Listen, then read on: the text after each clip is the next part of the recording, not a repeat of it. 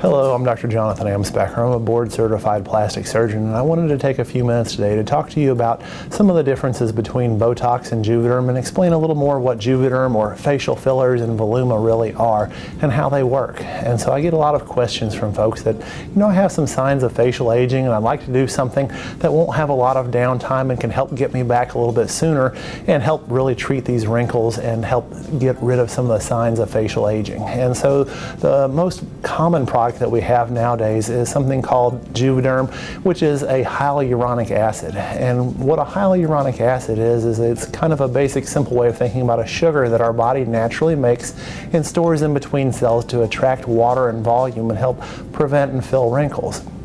And what they've done is they've created a product and cross-linked it so that it doesn't break down as fast. And so we can put it into an area where you have a wrinkle and help fill in that wrinkle, and it will stay for a year to 2 years, maybe even longer in some cases. And they're safe products. They're very highly tested and used and dosed millions of times throughout the world. And we find that they give a very nice, natural way to rejuvenate the face. And so it's something that we can do over a lunch period. In many cases, it takes me about 15 to 20 minutes to inject an area. The areas that we classically think of treating are the things that are wrinkles at rest. And so the nasolabial folds, the corners of the mouth, and that's what we use Juvederm for. There's a sister product that's even longer lasting that we use in some deeper areas to treat one of the other signs of facial aging. And that's when you have volume loss in the mid-cheek and descent of the cheek.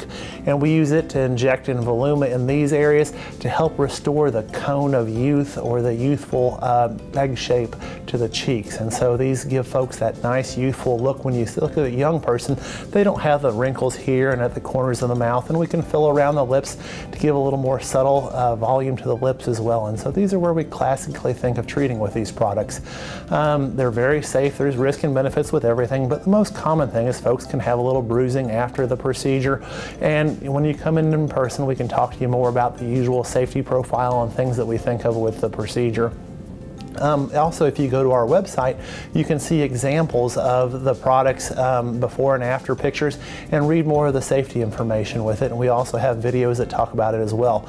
And here, if you'll take a look at one of the pictures, there's a patient that we had, a lady that's in her 60s. She had some of the classical signs of aging. If you look at the corners of the mouth, she has wrinkles and lines, and you can see that these are areas that, you see the age in a person's face. And she has what's classic, which shows there's a little difference or asymmetry from one side of the face to the other.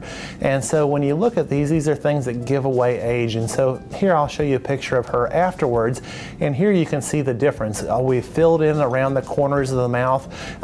She liked that so well. This is a picture about 17 months out that she actually decided to have a little bit of filling with the lips. You can see we've augmented a little volume there, and we've augmented up in the cheeks as well to kind of decrease a little of the cheek wrinkles and help give a more youthful shape to the face. And so it's a very successful procedure, and I think it's a very nice, easy way to reduce signs of aging with minimal downtime in a procedure that can be done in the office over a period of 15 to 30 minutes.